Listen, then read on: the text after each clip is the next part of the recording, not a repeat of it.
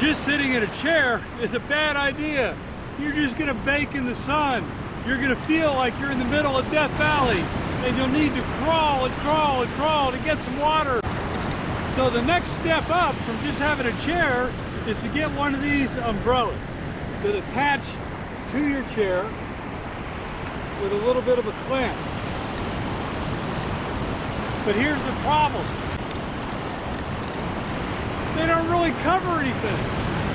No matter how I bend this, parts of my tender body are going to be outside. And on a windy day, the wind's going to catch this, and it's going to be a disaster. It's never going to stay in the same place. So we need to move to my best solution ever.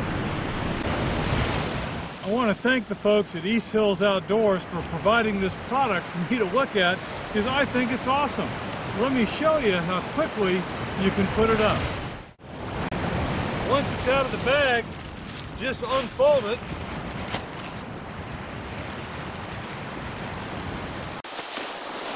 Unfold the legs.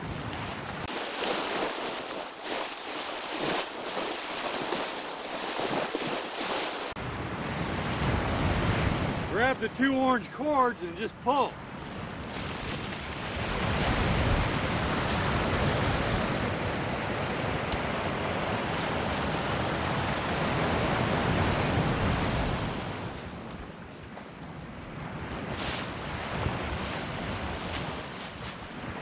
Quick and simple. Let's take it down. We've got 2 orange bars up here on the top. Press down on those. Leave the apron out to the front. Fold in the legs. Fold the apron back over. Roll it up and put it back in the bag. Let's cover some of the great features about this tent, and I'll show you a mistake that I made that you won't need to make.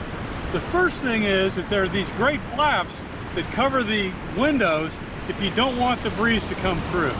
And there are tie downs at each corner that allow you to lock the window down. Then, when you want to roll it up to get the breeze, you just roll it up. And here's the mistake I made. I thought that these tie downs attached to this, but no. There's a tie down underneath here that allows you to roll up the window nice and tight to be able to get all the breeze.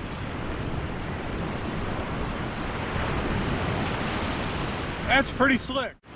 Here's some of the other neat features about this tent. First, each window has pockets underneath where you can put stuff to keep it out of the way and off the ground. The other great thing is the front flap that I've got folded under right now. Let me show you how that works. The front flap extends all the way out, so you can have a picnic here without getting sand in all your stuff.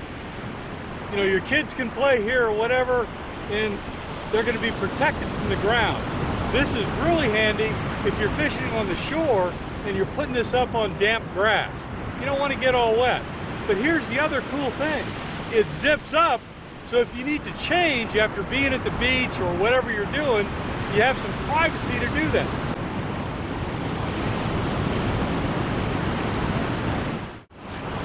That is pretty neat. But again, don't go to sleep in here. It's not waterproof. Each side of the tent has these bags that you can put sand into to hold it down, and it's really easy to get the sand out because of the Velcro. And now you're ready to pack it up. You could also just use these 5-pound weights if you have a gazebo that you're not willing to put up.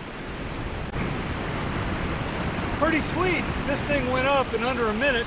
There's room for 2 of these chairs underneath here, and I'm protected from the sun. I can look out, check out my line, and be very comfortable sitting in here. I've got a good cross ventilation with the 3 windows the tent comes from, and if the sun was coming through one of these, it's an easy matter of popping these toggles, dropping the window, and attaching it at the bottom. This is sweet. So what do you guys think? I think this is a great solution for fishing from the shore, or in my case, fishing from the surf. I can be in here, I can orient the tent to give me the maximum protection from the sun, and enjoy a day watching the waves break, and maybe even catching a fish.